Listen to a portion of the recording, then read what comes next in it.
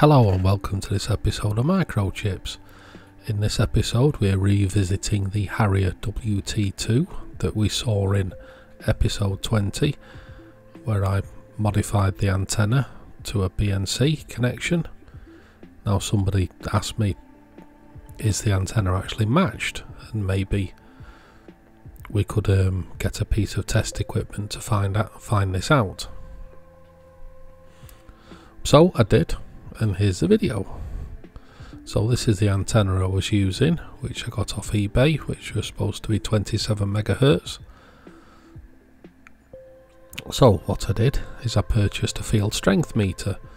Now who knows if this works, but we're certainly going to find out. So it's very basic, it's just got a sensitivity on the front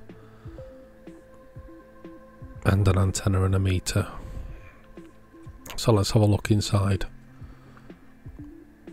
And a capacitor across the meter to make it a little bit slower, and to be expected a couple of diodes and a small capacitor. It does look like they've repurposed this board for this, but this was only a few pounds,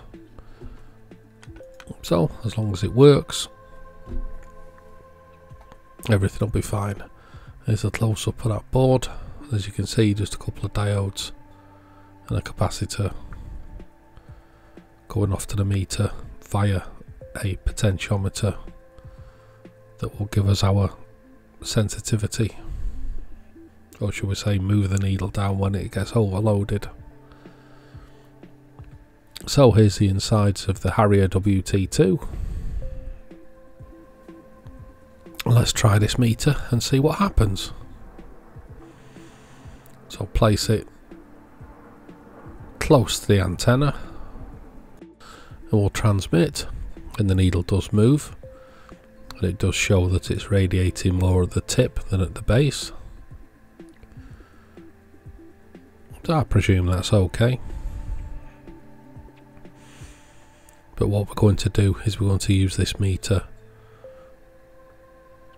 to tune the output stage, because on this handheld there's 3 tunable coils after the final output, I presume to match the antenna. And because we're not using the telescopic antenna, we're going to see if this works. So I've got a non-inductive trimming tool.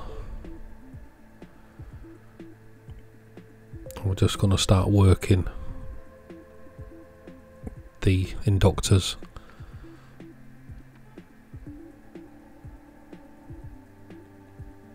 As you can see, it is making a difference.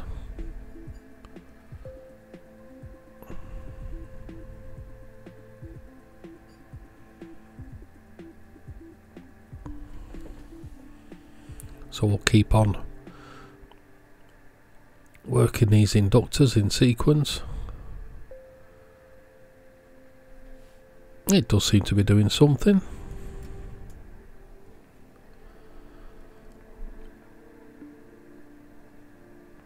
I'll try the one right at the very end, which is actually connected directly to the internal antenna.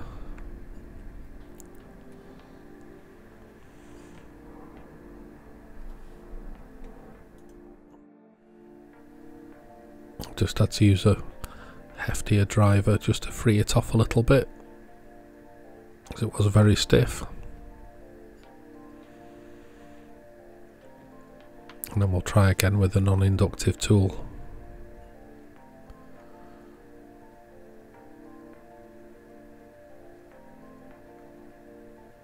And that one doesn't seem to make too much of a difference. Not like the other 3 that made a considerably bigger difference.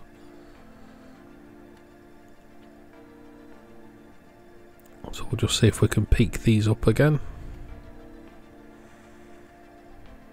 So I've switched over to channel 20.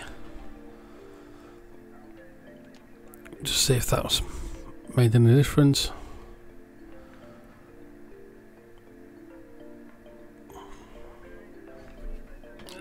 everything seems to be okay.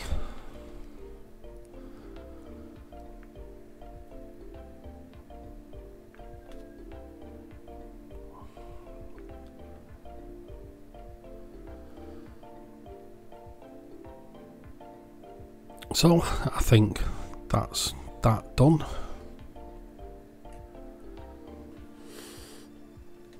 So we'll just go up and down the antenna again. And as you can see on the top section of the antenna, it seems to radiate more than the bottom section. There must be a centre load in the middle of that.